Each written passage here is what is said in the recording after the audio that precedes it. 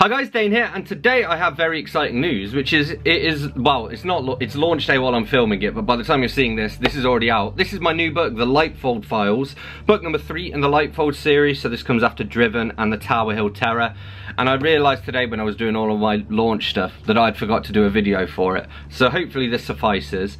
This is actually a book that I'm sending off to somebody, Alicia, so big up to Alicia for buying a signed copy. I do have signed copies available, they're £10 plus shipping, which is like $1.99 in the UK and about £5 international, something like that. So drop me a message somewhere if you would be interested in that. Instagram's probably best. You can also get it on Amazon. It's available as an ebook, a paperback, and a hardback as well, which is very interesting because I think it's my first book that's been out in a hardback, and I don't have one, so I should probably order one, you know. But yes, I'm going to read you the blurb so you know what to expect. It has some acclaim here for the Leipfold mysteries, including this quote from Katie of Kit Kats Can Read here on YouTube. If you enjoy a good crime mystery, then you need to get your hands on these books.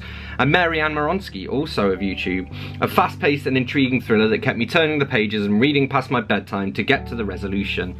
So, it's published by Encircle Publications, who publish all of the Leipfold series, and this is a short story collection that actually sort of goes back in time a little bit before the other two books are set. So, blurby blurb. Dane reads. Join a young James Leipfold as he discovers his knack for uncovering the truth and takes the early steps towards forming his detective agency, Leipfold Investigations.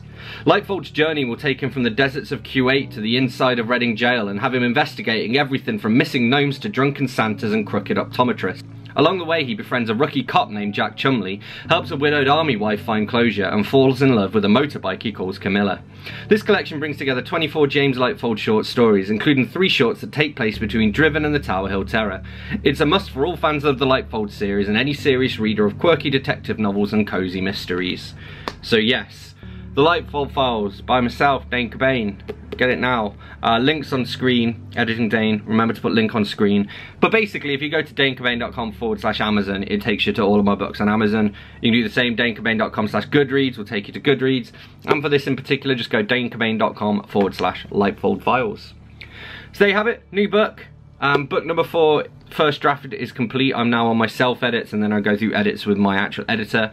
And then Encircle edits it as well. So we're still like 4 rounds of edits, 5 rounds of edits I think actually, away from the final version. But I can tell you that the working title for book number 4 is Boys in Blue. And yeah, it's in progress. Book number 5 is also planned. So there we have it. The Leipfold Files out now. As always, thanks a lot for watching. Thanks for all of your support. Do get yourself a copy if you're interested. Hit that like button if you've enjoyed this video. Let me know in the comments what you're reading at the moment. Hit that subscribe button for more, and I will see you soon for another bookish video. Thanks a lot. Bye-bye.